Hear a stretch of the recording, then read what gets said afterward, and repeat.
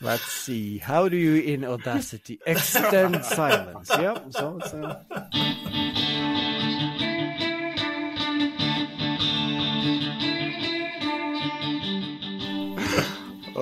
it's really been bothering me that Glenn's video has been so out of sync, more or less, the entire recording.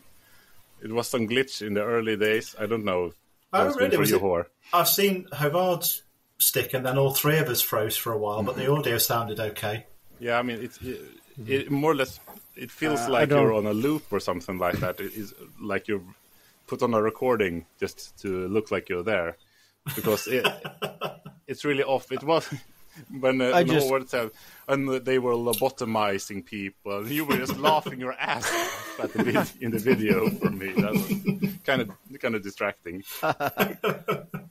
Well, I just don't look at Glenn. That's the easy fix. And I can't really see that the video is lagging, but because he's so grainy that it looks like the face on the Doom game, like the pixelated character in all right. Yeah, that one. Okay, I can see how this is going tonight.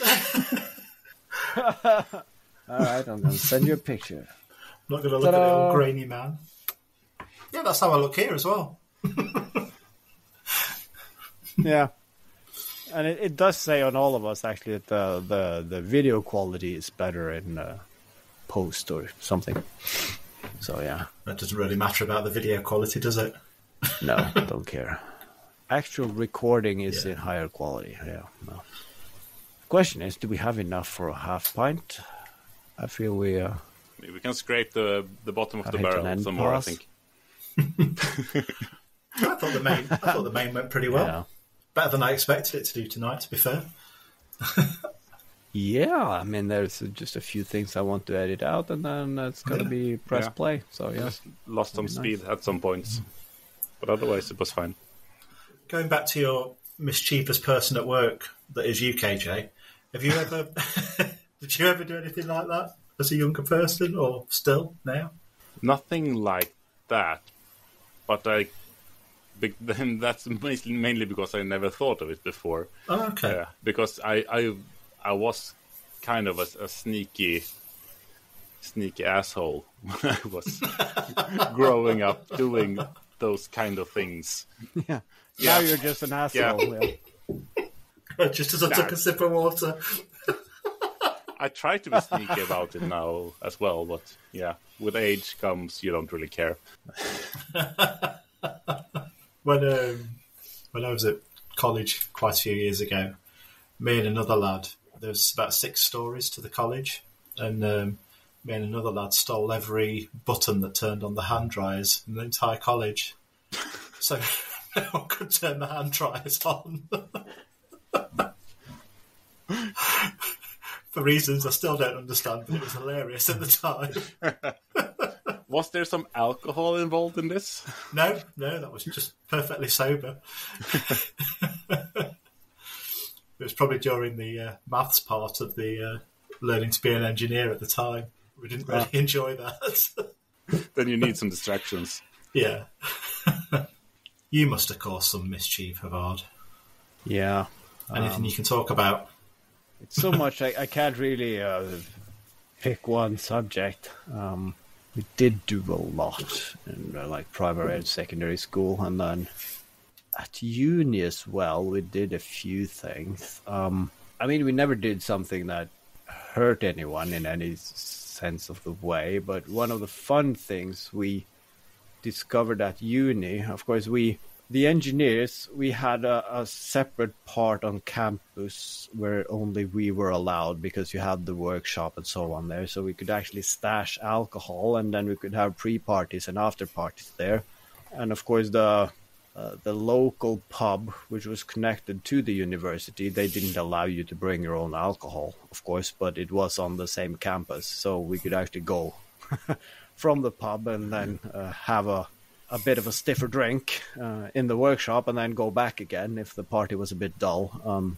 And we realized that, of course, all over the university there were these printers or combined printers, scanners, where you could basically press print on your computer, and you could use your student card on any one of those to actually get the printout.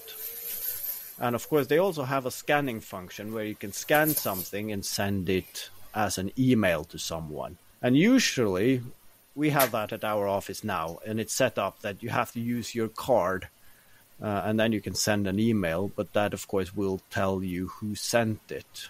But the printers on our university wasn't set up like that, so you only needed your card to get your prints out, but if you were scanning something, you could just punch in a random email address and press send, and the only sender would be the name of that printer with no trace of whoever sent it. So we made drawings, and I think someone sat on the faceplate of a scanner at some point and sent the pictures to someone. So that's well, if somebody's listening here and have some pictures laying around, then feel free to just delete them. It's not the people that received the pictures, it's the next person that used the scanner you've got to apologise to. Yeah. There's some smudge on my diploma that I scanned. I don't really... Got some halo effect. Got pink eye from reading whatever he scans. Yeah. I think it's a brilliant. It's a sketch, but it's a Norwegian comedian who she went into the copying room of a business, and then of course she met the guy that was in there before her, and then of course she's scanning some documents, and then she does what everyone has done at some point. Well, what if I put my face on the copy machine and just press copy, and then she got more and more rambunctious with the copier and putting her tongue out and making all kind of faces. And then while she was getting out to leave, she took all the copies with her and then started looking through them. But the last copy was left there from the guy before her, and he was scanning his nuts. So yeah, should probably apologize. But all that being said, I was not the one sitting on it, but I might have been the one who pressed send. I mean, that's what you should do. Have those scans printed already, so you just can drop it in the printed folders. You don't have to take your pants down and put them there and walk out. And see the next person finding it, wondering whose balls are these. Yeah.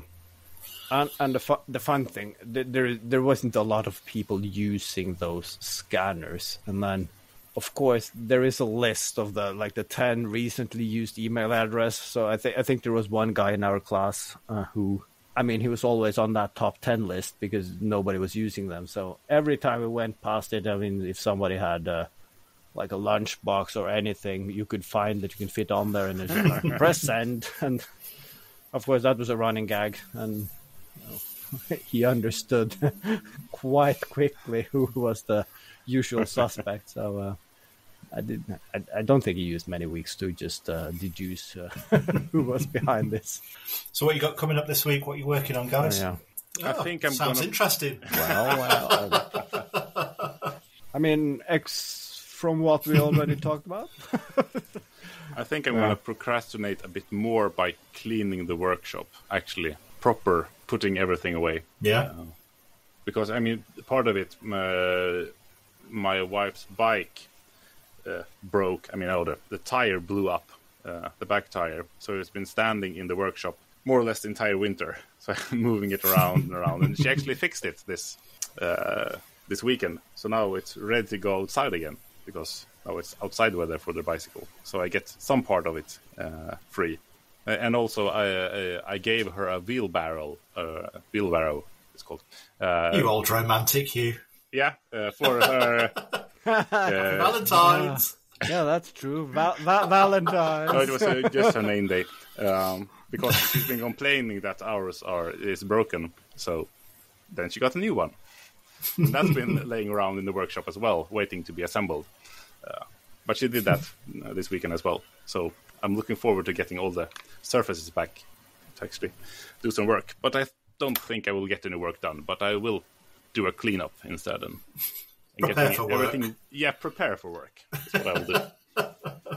I actually managed to not take on a project this week, which I guess is it's more of a feat than anything. Of course, I'm in the market for an electric bike, and I've kind of decided on one that is on sale, but then I started thinking, I mean, I could build it myself because I've seen the parts as kits, and then of course I could buy a bit cooler bike and then just pick the parts that I really want, because you can get the more beefier motors, which is not legal here in Norway, but as long as you're not being a dick, then nobody will check. So I started summing up.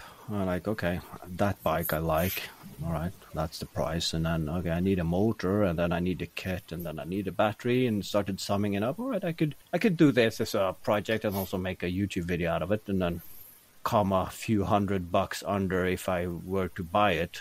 But then I realized, shit, I didn't take VAT into account, so it's going to end up costing just the same as buying a bike. And then, of course, you have the warranty, and you are fairly certain that the brakes and everything is in line with the power of the bike, which it probably wouldn't if I crammed the biggest engine I could find into the cheapest bike I could get away buying. And the reason for getting is because you can then hook the trailer up to it, and my wife also have a bike, and then we can actually make family outings because there are really nice bike paths up in the woods here. But of course, on a self-built overpowered bike with your kids in the back, maybe not. So I went on the. I don't think I'll buy it. Just buy a motocross bike instead. Yeah, I could, but I mean, kids.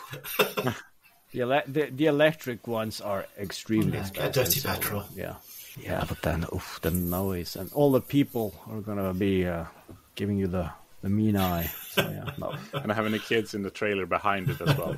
And of course, I know what would have happened. Of course, it's if you get the hub motor, then you can do the hub on both the front and back wheel, so you could have an all-wheel drive bike with twice the power, and you could probably go like 100 miles an hour, and it could probably pull a semi-trailer or something like.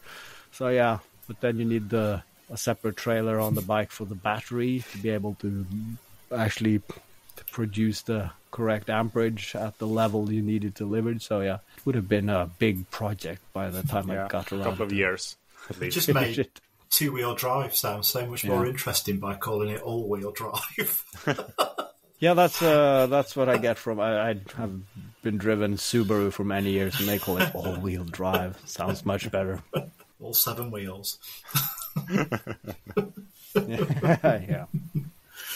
I know a guy who did his own electric bike just with a conversion kit, but he managed to pimp his up and make it go faster. I'm not quite sure how he did that. But he used a really old style bike, that he picked up for like 20 quid. So he had this electric, really steampunk looking bike. It looked really cool.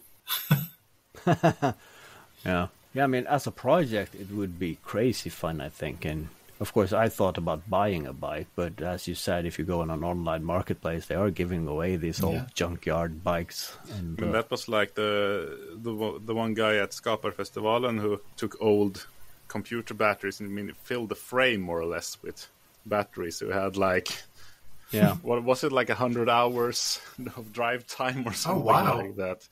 It looked more or less insane. Yeah, it was something ridiculous. Yeah. If something happened with that, that's a really interesting fire hazard.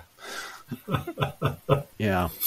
But then again, all the battery placement of any electric bike is between your legs. So, I mean, you will get fairly quickly off the bike if it starts smoking from the battery compartment. How did he figure out could he charge them up all off one thing, or did he have to charge them all separately? Because they all must have been slightly different, surely. I think it could be. I mean, they're all the same kind of cells. So if you just hook them up correctly, it shouldn't be a problem. It shouldn't be. Full of confidence, doesn't it, when KJ says shouldn't be a problem? More or less everything is powered by those. What's it called? The 18650? Yeah.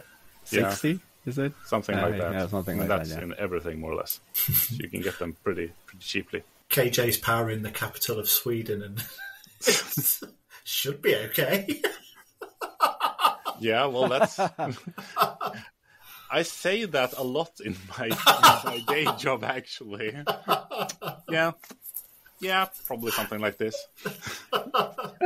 But that being said, I think it was my cousin. He had like a three-wheeled bike, but the adult version, which he got for his balance wasn't all that. And of course, if you can get one of those, then you can get 3 wheels on. And I do see that they actually sell hub motors for both 3,000 and 5,000 watts. So you can get a pretty decent engine setup. And of course, as a tricycle, it also have the basket on the back between the rear wheels, which is actually a big empty battery compartment. So I'm thinking if you could have a tricycle, maybe you just put a proper engine on it. You've got enough room, haven't you? I mean, what's a proper engine? What's wrong with two Tesla electrics? Oh, no, absolutely nothing, but it's much easier to get a 2-stroke engine off something else, isn't it? And strap it on your bike as opposed to... It would be cheaper, I'm guessing, but it would never produce the same torque and delivery as the electric engines. Or maybe because it's a tricycle, you could go a little bit bigger on your petrol engine then. Maybe you're just thinking too small. Yeah, old Chevy V8. R1 engine. Yeah. Or a jet engine. That's there's a lot of possibilities. They look like they run a little hot for my liking. Yeah, some of them, and they are loud. And then, of course, if you have the trailer behind with your kids in it, it's like they're going to be medium to rare by the time you get out of the driveway. So, yeah. It's just getting home and leaving it to cool for a couple of hours before you can put it in the garage. Yeah. Well, talking old school, this is something completely different, but I was thinking the next time I'm ordering some parts, I'm going to order some steel ball bearings for a project, but then I also thought, well, they do sell these medical rubber bands, which are brilliant for making like slingshots. And I haven't made a slingshot since I was a kid, and now I can make a proper one on the CNC and plywood, and with some proper rubber bands, not the crappy one you tie together from your mother's sewing box, like in the olden days. So you can make something that is proper menacing. So I'm thinking that maybe this summer, if just to shoot some old paint cans and so on in the garden, you can fun. You can actually get some pretty deadly proper catapult elastic nowadays. Haavard, it's come on a little. Yeah. My second ever YouTube video. I've seen that you get those for. Yeah. Yeah, and I probably need some, I mean, the old boring gravity for the guillotine. I think it needs to be beefed up a bit, so some hefty rubber bands to bring the blade up to speed. That would be just nice. To be sure. Gonna send it through the table. It sounds like the most dangerous thing to make, that does a guillotine.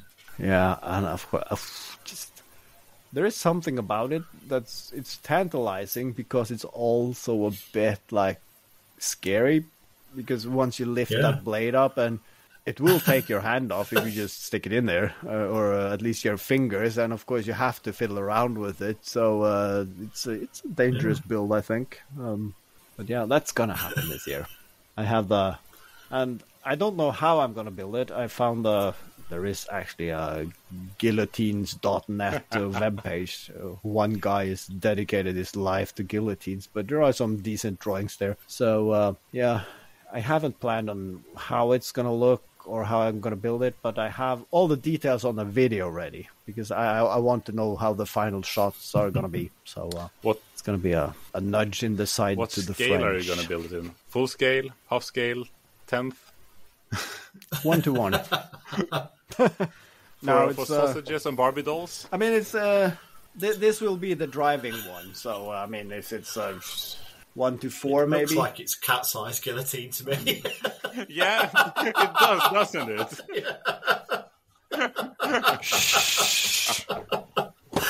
Oh, that. I mean, that video wouldn't only get you banned from YouTube. That video would get you banned from internet for life. I mean, the internet is based on cat videos. Yeah. running one through a guillotine wouldn't be... Puss, come and get your treats. That's how you end the video. Just panning off and you hear in the background, poof, and quiet.